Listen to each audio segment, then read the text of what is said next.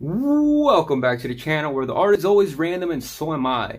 The audio might sound a bit different because it is. I'm recording from my art studio and the thing is, well, I kind of had to because if not, I'd probably have to edit for a few hours. Here you go. The first drawing in my portfolio is Logic. This is a Bobby Tarantino 2 mixtape drawing inspired. And you can tell here is the Infinity Gauntlet. Right here it says Addis 187. Who else? Your boy. Gamora's hand is right here, aka Jessica in the original. But during the time they got divorced, so I had to leave her out. Right here you can see Baby Groot, you know, just chilling on the side. And overall, this is one of my all-time favorite drawings. So yeah.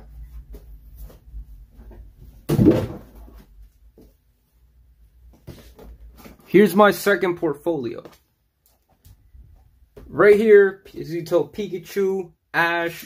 This is one of my all-time favorite animes. Unfortunately, the show kind of fell off and it's never been the same, but it'll always hold a special place in my heart. The opening was awesome. You got to see Mew, you got to see that horse-looking thing, and I wanted it to be the very best, the best there ever was. One of the greatest opening songs of all time, but now the show is kind of trash. Well, at least not made for me, because it's made for kids nowadays, and kids nowadays don't know what good TV shows are. So let's go on to the next one.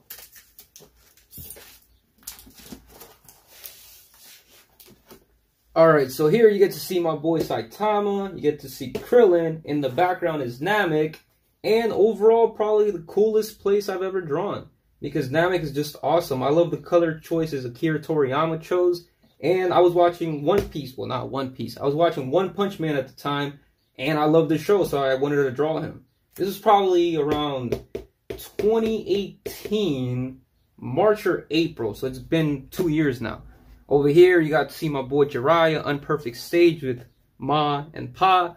And you got to see the boy Pain with the Renegon. At the background, you get to see the village hidden in the rain. And the Akatsuki logo, of course.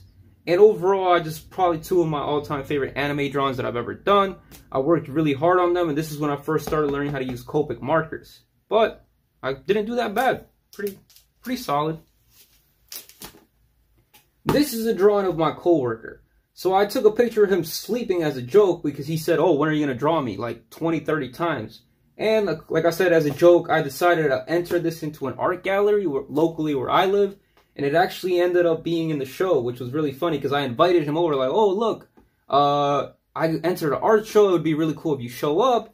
And he just started laughing when he saw himself in the wall. Right here is the Skull Trooper. As you can tell, it has a lot of detail. I like how I did the background. I wanted it to be purple because of its rarity. It also glows in the dark, but I don't really have the little light to flash it off and turn off all the lights. I'm too lazy for that. But it took me around 20 hours. It was done in colored pencils and Copic markers. As you can tell, it's just really detailed. Not much else to say about this one besides Fortnite's dead and it's no longer good. And that's it for this one, I think. Yeah. Let's call it. I'm done with that one.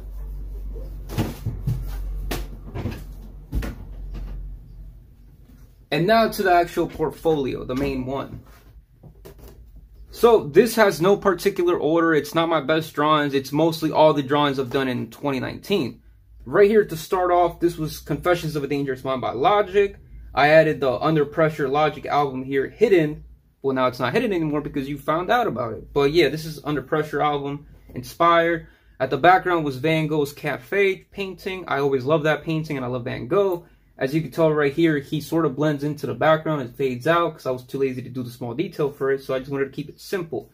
This was done right before I went to see his live concert. The album wasn't very good, but Logic always delivers in live performances. Trust me, the album might not be that good, but his live performances, it makes you wonder, like, you know what? This album's actually pretty damn good. And Logic always delivers. I'm probably going to draw him again this year, so let's see how it goes. Travis Scott. I became a recent fan when I was drawing this, and I really like his music now. As you can tell, I made the silver because he's always grilled out. The silver eyes, I don't know why I did it. I just thought it looked cool. My boy always icy, says his tattoos Duke. I wanted to make him very like strong and fierce because of the background, whatever, for this album cover. And it went along very good. And blue just makes this pop out more, so I decided to do that. Distorted, of course, I had a lot of attention on the eyes. Psych, yeah. That was a perverted joke. ha ha ha. Right here are the purple, well, pink clouds, and I wanted to make them because I saw one of her paintings had that. They look like, sort of like bubblegum, or whatever, cotton candy. And yeah, this took a lot of detail to do because of the design. The hair, I couldn't really see it very good in the photo, but I decided to do as best I could. Her eyebrows, I did good. And yeah, overall, she's a really good artist, and shout out to her for reposting my work on her Instagram. Well, not her actual Instagram, but her Instagram story, so it's close enough. You got to see the two sad boys. My boy Xxxtentacion. You got to see my boy Wrld, Juice WRLD. Two of the best artists of their time. And they weren't even in their prime yet, because honestly, they would have made it so far, but their life got cut short. This guy right here, even his unreleased music sounds like it could all be hits. That's how good he was at making music. And he made so many thousands and thousands of songs, which is crazy. He said he basically would work like 20 hours a day, probably sleep 2 or 3 hours, and then go back to the studio. My boy right here, X, everybody knows he might have had a troubled past. He might have done some things he regrets. But in the long run, he was changing everything he did bad and try to make it better. And unfortunately, he got murdered, and yeah, he was gone way too soon.